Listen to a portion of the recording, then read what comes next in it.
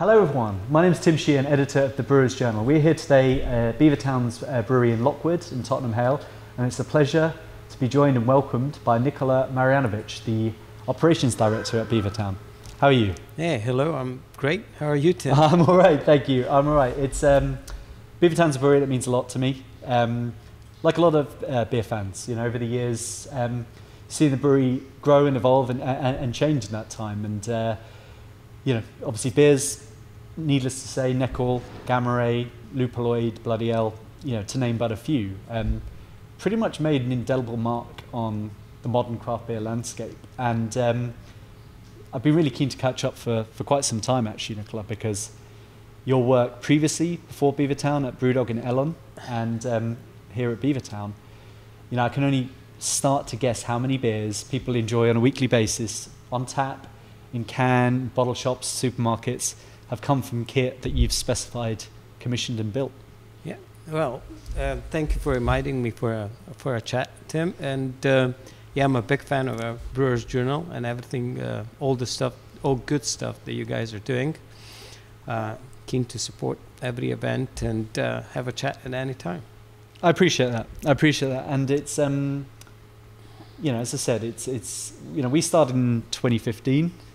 On the first week of really going out after a lot of planning, got to see John Keeling at Fuller's. But a few days before, just over there, just out of shot, was with Logan doing these initial conversations. And, you know, it was a crazy time for Beavertown, you know, as it always is.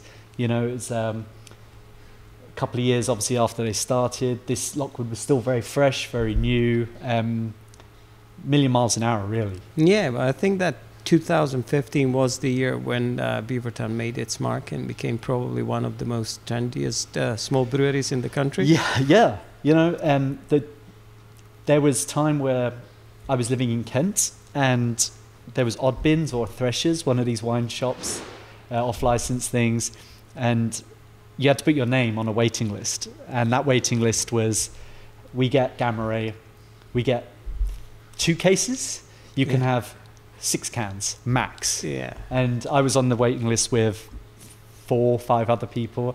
You get the email, scurry down and do it. And then, you know, I remember the same year, Bloody L as well, or maybe the year after. And again, it was a big deal. And it's really interesting because the landscape's changed a lot. Yeah. It's matured a lot. Craft beer is no longer new to a lot of people. Yeah. It's a norm. It's a norm. And beers like Nikola are now synonymous, you know, with beer taps across London, the UK. You know, it's and I think there's a lot of hard work, obviously a lot of hard work, you know, going on behind the scenes to make that happen.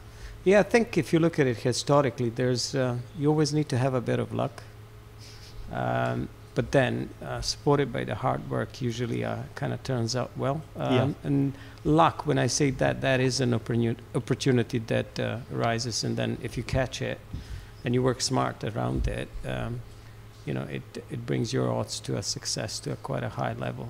And I think if you start with 2015, that was probably a pinnacle when almost anything was possible in this environment of new breweries, people trying to make their mark and approaching beer as an art.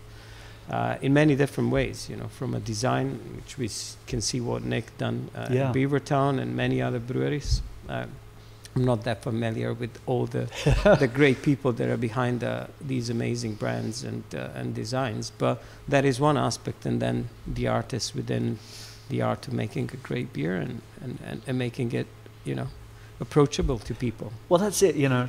London, there's many great breweries. There still are countless fantastic breweries. Just before hit today was with Ben and the team at Pressure Drop. You know, one of London's finest, I think. Very underrated. Great people, great beers. Great neighbours. Great neighbours, yeah, indeed. They say the same about you.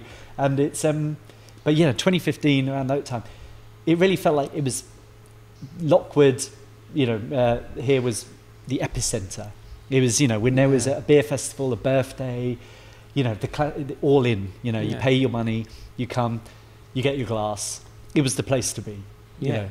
And I mean, we'll talk about that probably later, but you know, I think everything for me and for Logan in particular, everything starts and ends with people and these good vibes. And I think if you go across the road in Unit 17 and 18, there's this tiny kitchen, and we call it like a cultural hub of Beavertown, because everybody will come and have their breakfast or make their coffee or a tea or even lunch. And this is where, when the team was smaller, up to 40 people at the beginnings when I joined, everybody will have a chance to talk to Logan. It was like a one big family. Obviously, we grew up now, but I believe that every brewery has that kind of place where you can kind of interact, and that's where the magic happens in the culture. And also, Logan, as he is, he created that kind of culture where, you know, he is approachable. Anything as you talk about the life, he was interested in every individual in this company. So it was just lovely, and it is the base from everything. You know, the excellence thrive from that. Yeah, and I think obviously, you know, your role, operations director at Beavertown, is an incredible position. You know, you've had to do a lot in that time with this company, but I think let's, you know, for people that don't know, if we can just take it back a little bit to the beginning of your career. I mean, you studied at the University of Novi Sad, yes, in Serbia, but upon graduating there, it wasn't long before you ended up in a brewing role in Serbia.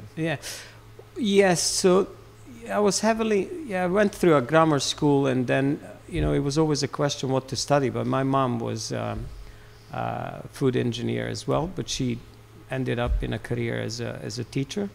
But, you know, always that kind of drift towards the science, natural sciences, and particularly through her experience and affiliation, kind of drew me that I shouldn't do economics, I shouldn't do sports, because I was heavily invested in sports.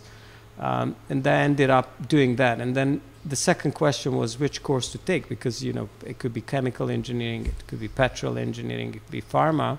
And I was like, well, I kind of see myself closer to food, so let's do food technology. And then it was like, what's the major? And then it ended up being a microbiological processes. So it's a bit different schooling system than in UK, more like what it is in European countries. So you would do an engineering course for 3.5 years, and then almost kind of you go now into what is a master with your kind of graduate subjects. And in my case, that was microbiological processes. So anything from wastewater, yeast management, spirits, wine, and beer. Wow. So it came in handy, because now we have a wastewater treatment plant. So I'm doing 2 technologies at the moment that I studied in the uni. So that was Novi Sad. And it took me quite a while to finish my degree, I have to say, because I had many other interests. That's helpful. And I think I was the last generation that had to do an obligation in military service. So just a waste of time. So it took me a bit longer to finish all that until I started properly working. Then got a job in a lab, in an oil refinery, and then after that, lucky enough to get a job in the biggest Serbian brewery. And generally, it's a bit different. Here, you kind of need to make your mark through junior levels as a brewer, and then try to come in. In a standard system, I came there as a supervisor in a production in a 4 million hectoliter brewery. Wow. So it was just like somebody throws you, and it's just like this. You have 3 weeks to prepare. You're going into a shift, and you are taking care of 30 operators that have been here for 20 years. My goodness. So it was a tremendous challenge, but I think that was something always that I enjoyed in life, being thrown in a kind of challenging situations and trying to learn how to swim while you are doing it. Yeah. And did you take that position back in Serbia with a view to working and living abroad, or did that happen organically? No, it was. To be honest, it's like in anyone's life. It's a chain of events determine your destiny. So for me, what happened is I was doing really well in the first 2 years. I was learning a lot. I have to say, at that time, that was part of AB InBev, or InBev, and then became AB InBev while I was there. It's definitely the best educational 3 years I had in my life. And also, I didn't have kids at that time, and I just immersed myself. I was doing like, I don't know, 60, 70 hours a week, like full on. But it was not because somebody was forcing me. It's because I was so interested and intrigued in what was happening there, because they had the best kit, they had the best knowledge, there was great people around. It was just the right atmosphere and timing at that particular pace. And I was lucky to be part of it. So I propelled quite quickly, and then in 2 years, I got an opportunity to get a more senior position within but I kind of decided to stay another year and learn my ropes a bit better around cellaring and filtration, because I was focusing quite a lot on a brew house and yeast management to begin with. And then I actually got a job to be a zone specialist in InBev, but then InBev sold the Central European operation. So my kind of career progress was stopped there.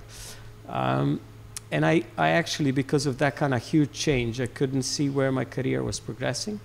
And at that time, funny enough, to kind of connect the story with how I moved abroad, one of my colleagues, she was a process engineer in brewing department, Anna.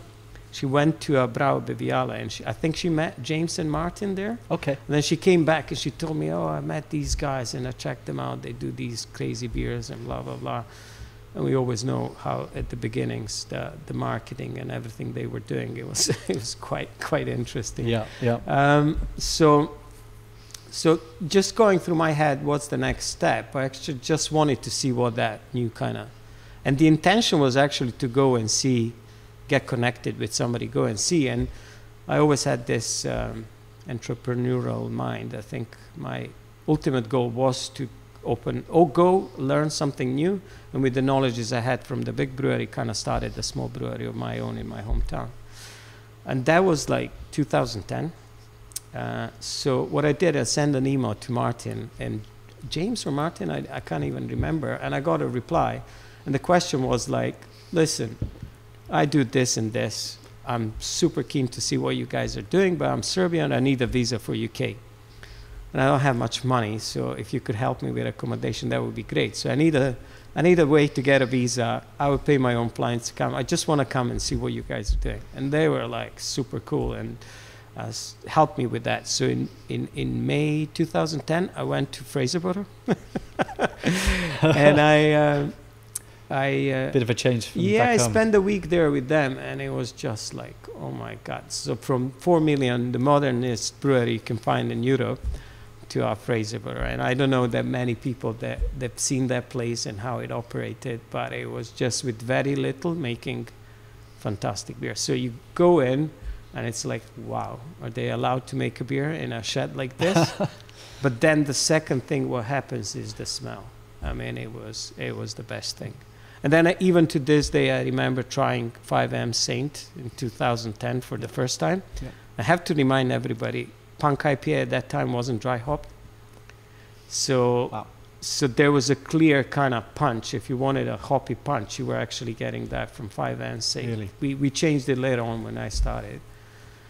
But 5M Saint, even, I get goosebumps when I remember that feeling. And then I was like, this is something different. I like two of them and what they were doing. And, it was on so far north from, if you put a point in my hometown and you draw a circle around it, you catch a bit of Portugal, Aberdeen, and then you go almost to Kavkaz behind Moscow. So just to represent to everybody how Aberdeen is away from my hometown. Wow. And I never lived abroad. So through chain of the events, we kind of agreed that I will move to Scotland. And naively, I agreed with my wife. I was married at the time. Should we do it? Should we try it? And always the intention was to go to a short period of time. So maybe 2 years. And then one thing over there led to another. And, the whole story and what we've done at that time was so good. And they took good care of me at the beginning and helped me, gave me, I thrive when somebody gives me a space to do my own thing. And I think I complemented their skill sets, and Martin and I worked really well at the beginning and throughout the years. And, he was extremely creative. I was extremely the doer and, taking care of the team and the people and building that. So I think we did well. Yeah, I think that's fair to say. I mean, what was the scale of the projects that you were involved in there? Because I mean, it was no mean feat the way that BrewDog grew in that 6 and a bit years. I think my first project was in my big brewery, and you know, it's 900 hectoliter brew houses, 2 running in parallel, and the older brew house, which had a GEA Hubman kit, the steam jackets were damaged, and a lot of condensate was leaking. So my first project was changing steam jackets on a GEA kit, on a 900 hectoliter mash tun, with a Crohn's stuff. So it was kind of an interesting project. So that was the first time that I've seen what a big project is actually. And then at BrewDog, when I came, it was Fraser butter. It was like the big steel vats. They were designed to be a brew house. It was below average. It was making a wort on something that is not designed to do that. So a lot of difficulties, but I think I have to mention Stuart Bowman, who was definitely the strongest. I think culturally and you know, technically at that time when I came, I learned so much from him. So yeah, I don't know if he's now in distilling and far away from brewing, but that's probably one of the most influential people that I worked with in my life. Incredible human. So we were doing crazy stuff, and then I was trying to improve the planning, the way how we do things, how we move the stuff around. And you know, to say that, I was pretty weak in packaging when I joined. I was quite strong in brewing, but quite weak in packaging. So I had to learn as well, you know, how do you do that on a small scale? How the small kegerator work? How does the packaging line work with, you know, with the team, because I was not part of the commissioning. But because the momentum was there, and you know, James knows how to push business forward, we quite quickly, I think in a year, started negotiating around stuff, where and how to build the new brewery. I think the first design that they had in their head and presented to me even before I came was one thing, and then it ended up to be a brewery in Ellon. And I always thought when we were doing that, we're going to create something that will be up to 100, 200, maybe 300,000 hectoliters. And, you know, you guys know the story, you know, what they've done over there. And it's crazy. Now it's probably at the level of just shoulder to shoulder with the tenants. Indeed. So it's probably second biggest brewery in Scotland at the moment, and one of the biggest in this country. With bars and restaurants and pubs all over the world. Yeah. So what led you to London? Because you did 6 or so years with BrewDog. Both of my kids were born. They're little Aberdonians. So Serbian kids born in Scotland, living in London now. Yeah. Do they have a sports team? Yeah, I mean, we've done, like, both of them are huge supporters of Tottenham, because we built a little brewery over there, and I got fond with the club, and I was never a big football fan, but I started supporting Spurs. I hope they will do better this year. Well, I mean, they started well. You know, it's a long old season. But it's a lot to do. But, you know, coming from working for big business back home in Serbia to then that growth trajectory at BrewDog, it must have been an enticing project, but also one that really needed to appeal to you. So the thing at BrewDog to mention maybe is that we did some contract brewing along the way, so I learned a bit how that's done. We built a new brewery, and then because we didn't have a huge budget like we did when we were building Enfield here, Beavertown, where I could kind of put everything in place from A to Z. Over there, we invested heavily in a brew house, and then we used the equipment that we had. We naively bought a centrifuge that was not 100% designed. We promised they will be designed for, and then we implemented the filter.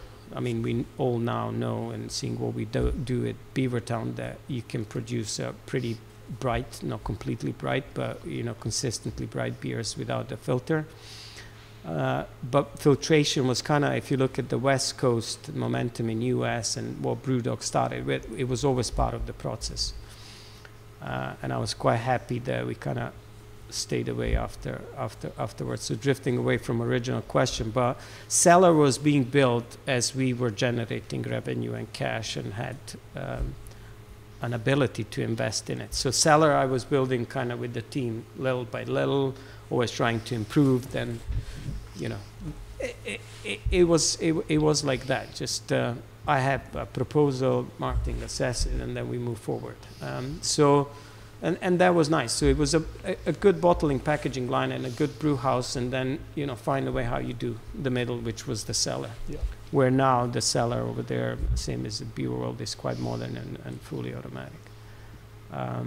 So yeah, that's how I learned. You know, one step at a time. Yeah. You know, you get a few hundreds of thousands of pounds to spend on a kit, and you try to find a way what's the best way to spend that money. And then, you know, fast forward, you know, months, years maybe, you joined Beavertown, and then shortly after that, you know, one of the biggest sort of seismic shifts, I suppose, in the world of craft beer was, you know, growing out of Tottenham Hale, which was already a big space in the world of craft beer, but also to build this fantastic new Enfield facility. And then obviously with that came the announcement about the minority stake that Heineken took. So it must have been a really interesting, exciting time to be in your position, being asked to play a role in specifying, commissioning and building this huge new site. Yeah, I knew Logan and Jen from before. I had a good relationship with them. We didn't kind of see each other often, but I remember they were at the brewery once in Scotland, and they wanted to see the kit and how we do stuff. So yeah, I inherited what was here. First project was Lockwood, how we optimized that and how we set up the contract brewing, because there was only so much we could do here. So our first contract brewer was Red Church. And that was kind of a joint venture where we kind of invested a bit in their kit in order for them to have a space to brew for us, but they had a quite similar brew houses here, so we could kind of replicate what we do quite easily. And you know, I have to say, you know, it was challenging, and you know, it's always tough when somebody else needs to make your beer. But I think throughout the years we've done a lot of that, and again, it comes to people. Yeah. You know, you come into somebody else's almost house. That's the brewery. You know, I have this saying, you know, there's 200 brewers, 300 opinions. So it's hard to get away with yourself sometimes in a brewery, you know, if somebody else steps in and tells you how to do stuff. So kind of it's a collaboration. You need to let the brewmaster at that brewery do their thing, but then again, you need to protect how you evaluate what is the success of your own beer. And it's not easy, but it's possible. And I think the other thing is that I don't know what it is with neck oil, but it's not as difficult, for example, as gamma ray to replicate on a different kit. Gamma ray is quite tough, I have to say. So we needed some time to adjust the gamma ray from Lockwood with the gamma ray at Enfield. So yeah, that was the first thing. But yeah, how I joined. I started talking to Logan. I think he was out for a head brewer, and I gave him a call at one point. I said, like, do you know what? I'm not a head brewer. You know, I'm this. It's different. It's, you know, more senior. It captures everything, and I'm generally not a brewer. I generally build the breweries. Yes. So I give an ultimate flexibility to brewers, because that was kind of always the momentum that I have, and I build the structure around it so that we can create great beers. So it was always, my big focus was quality, sensory program. I initiated a lot of that at BrewDog as well. I think, you know, at BrewDog, and even now, I always tend to work with Bill Simpson's and Roxa program. And honestly, with Bill, I've learned so much. I think I think he's an iconic individual within the UK brewing scene. And you know, that was the great part of the journey, that, you know, UK has such a fantastic heritage that you meet people like that, Yeah. and then you're like, wow, you know, this is like, I know nothing. And then you become a sponge, and you're like, yeah, I want to get it. So I'm more like engineering, Yeah. quality, and then I help brewers with guidelines. But I always had a more creative and people that were really keen on creating recipes. Yeah. I was kind of helping them hone that into something that makes sense, and then keeping it consistent with the team throughout the production. I mean, how many people generally report to you now on a day-to-day basis? Ooh, I think now it's more than ever. Well, there was, yeah. I think at the peak here it was 95. 95. And then supply chain went towards the other, supply chain planning went to the other director this year. So it's a bit less, but the team is growing. Still very considerable. Yeah. So obviously, there's very few people, I suppose, at least in the UK, that have been in a position where they can come into a brewery and specify and commission something, a project as big as Beaver Worlds. Mm-hmm. I mean, that must have been exciting, but also huge challenge to be part of. Yeah, but what I think it's important, this is where I see that I'm a bit lucky, you know, because I now had two opportunities to kind of create and build the brewing space to quite a modern level. So twice in Scotland and this big project here, and also establishing how things are done in Lockwood to a better way. But Beer World was great because of the investment. We had the money to do it right. Yeah. But also I knew that we had a really good position because it's to become the biggest brewery in London. It is probably at the time the funkiest brand out there in many ways. So everybody, and also Heineken investment, if you look at it, that is all attracting suppliers to really strongly want that project. Yeah. And I think through the process, you see who actually wants to work with you the most. Because I think all of these big manufacturers of brewing equipment, I mean, fortunately for Germans, but unfortunately for the rest of the world, usually it is from Germany. And all of them have fantastic representation in the UK. We've came to choose Krones for the brewing kit, and I think they have the best energy recovery system in a brew house. They still have a patent for that, and I was happy that we could work with them. And they're quite good and have new programs in creating really modern cellars, and they helped us with our designs as well. And this is what I will come to next. And then the packaging was always kind of battling between Krones and KHS, and some other suppliers, because we do a lot of kegs, and Krones actually has partnering companies that do kegging with, and they do big projects. But then fortunately for us, we managed to agree with KHS, which are, you know, world class in both kegging and canning. And I think at that size, what we needed, they at the time, and I probably still have the best solution. So you know, we were lucky to be able to negotiate well, get the price to the level where we can afford it, and enough money to buy it. So we started quite well off. Brewhouse and packaging were equipped from the pretty much they want to do a lot. Depends how much you push your assets. But as a company, we kind of draw the line that we want to be as ethical as possible. So we don't do more than 8-hour shifts for our guys. And we try to build a system where we don't go into nights, and we try not to work weekends. Unfortunately, it works for the majority, but not for all functions. But then again, we created programs how we allow people to recover after those shifts. So we created a really unique. There was a lot of betting while creating Beaver World in a cellar. There was some knowledge that I brought from Scotland, what we were building there, and then pushed that to another limit.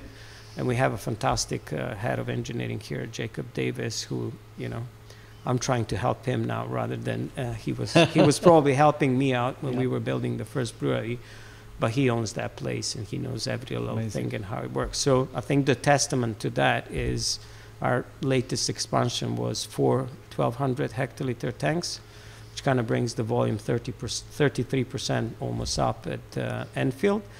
And he did it all. He managed the whole process. Wow. I helped him throughout negotiation only and some process design, but he kind of created the whole process, managed the whole project, and worked really closely with the brewing team. And there's more than one person that was involved. And, you know, I've kind of let them do it a sense, not because I didn't want to do it, but because I had a full confidence, and they did it 3 weeks ahead of schedule, and 3 tanks are full of neck oil, and the first one was filtered yesterday. Wow. I mean, I say filtered, but it was, we called that line filtration line, but it's just separation. So can you give us a few ballpark figures on the amount of beer that the Enfield site can Yes, it's a 150 hectoliter 5-vessel brew house. It's a wet milling system, and we decided to go for wet milling because we mainly do quite pale base for our beers. We want hops to shine, and even with our lagers, it's still just pale. We use the same malt for our lager as well. So that mill is more efficient, and also the system up to a mill creates less dust, for it's easier to maintain, and it's less equipment. And the cost comes to the same, I think. It was like that before. I don't know how it would come up now. Then we have a yeast plant, and the brew house has dedicated CAP system and energy recovery system that is world class. This Ecotherm system, that's an additional water tank in a classical kind of setup on water tanks in a brew house, and it helps recover all the thermal load where you are taking or giving energy back into a process with water. Then we have 1 propagator and 4 yeast storage tanks, where 2 yeast storage tanks can act as propagator. Okay. So for example, when we do hazy beers, we constantly propagate. We don't crop that yeast at that site. Where here it's a bit different. So every brewery is unique. So we can kind of, pitch the beer, leave a bit of yeast, add some wort, propagate again, get it ready for our next brew. So in a sense, when we do hazies at Enfield, it's continuously brewed with the 0 generation yeast, propagated yeast. Some people call it 0, some first, so generation, so however you want to take it. And then the cellar is set of 38 tanks from 1, 2, or 4 brews, and now with these new tanks addition, that is 8 brews per tank. Okay. So that then moves through an Alfa Laval 701 separator that has a 600 hectoliter hydraulic capacity. We run it in between 75 and 150 hectares. And for the casual consumer of beer, how many pints can you put at maximum output can you put out from Beaver World? Well, that's a difficult question for me now. The brewery, when it was built, it was half of the nominal capacity, which was 500,000. Yeah. So brew house and packaging can do 500,000 hectares. It's a lot of beer, I think. It's a lot of beer. What did Logan said? 19 million pints? I think it's something like that. But it's improved and increased since opening. 9 or 90, I think it was 90. Yeah. But the thing is that we could have done with the cellar only half of that. Yeah. And then with this expansion now we pushed it to like 320,000 hectares.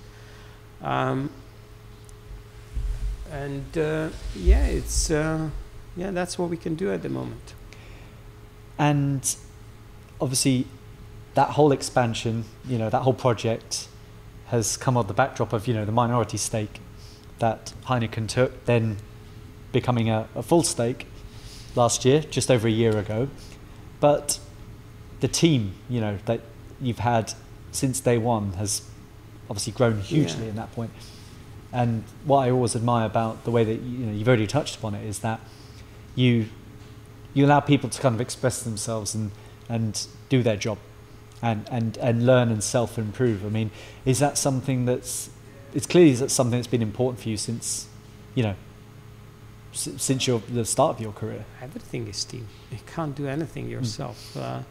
So I think I always had, I think the line that I always had in my head, and it's probably drifting from even my childhood, and kind of, well, what is fair?